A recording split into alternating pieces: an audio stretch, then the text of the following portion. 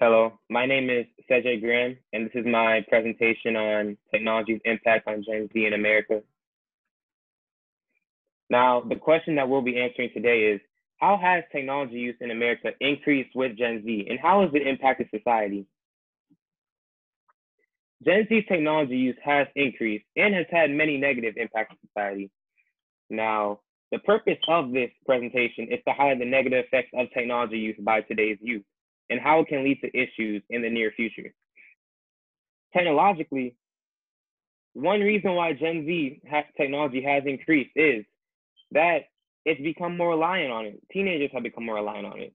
Statistics show that nearly 100% of millennials use the internet and 19% are smartphone users. Now, this emphasizes the extent to which Gen Z is using technology.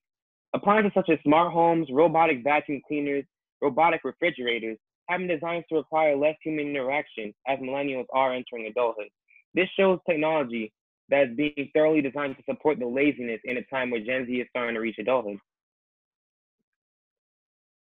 This graph shows the difference between the percentage of Gen Z people that own a smartphone, a tablet, or use social media compared to the older generations.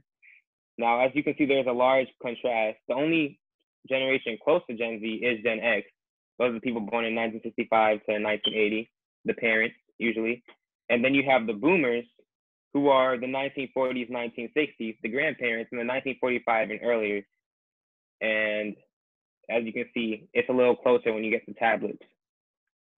Now, economically, Gen Z reliance on technology has negatively impacted the workplace because more companies are adding technology to their workspaces to adapt to Gen Z's lifestyle. Though this made the newer generation feel comfortable, it ruined the productivity and increased the anxiety of older generations. This just emphasized the disconnect that has created in the workplace because of technology used by Gen Z. Economically, also, businesses will spend more money trying to increase social media and technological project presence in the workplace for Gen Z. This shows how Gen Z will cause an economic decline for businesses. Socially, technology usage has increased cyberbullying. 43% of youth have reported being bullied online and social media. This is supposed to be the large percent of teenagers that are being bullied and connected to an increase in social media. More than a third of teenagers have reports of being cyberbullied compared to 19% in 2007. Now, you got to remember, social media was not as present in 2007 as it is today.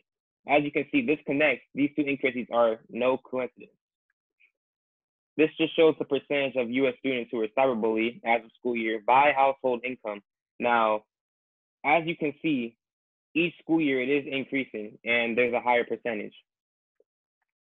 Now, some may say that the workplace's technological impacts will cause the work process to be much easier and more fluid.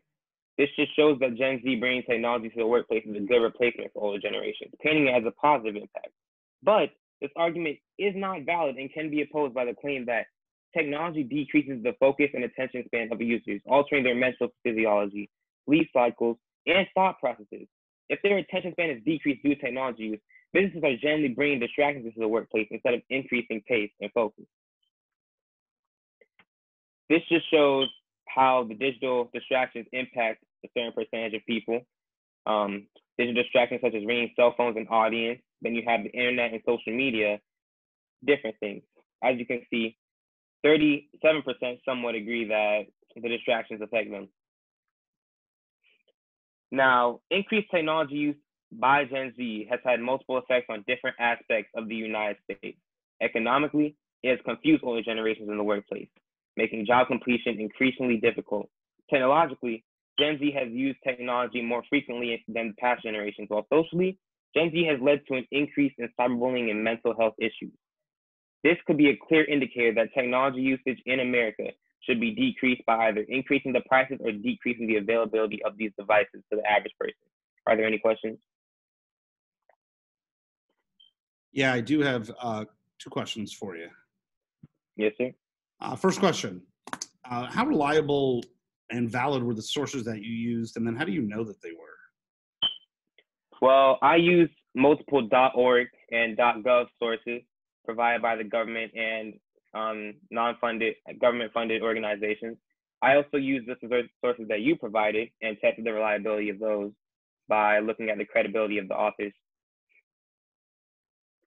Okay. And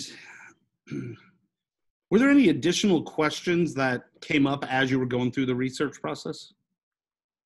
Well, I did have multiple questions, but I was helped. I was helped through it going along this class. I had questions about just how do you emphasize a lens? And then I looked at the examples and I just emphasized those.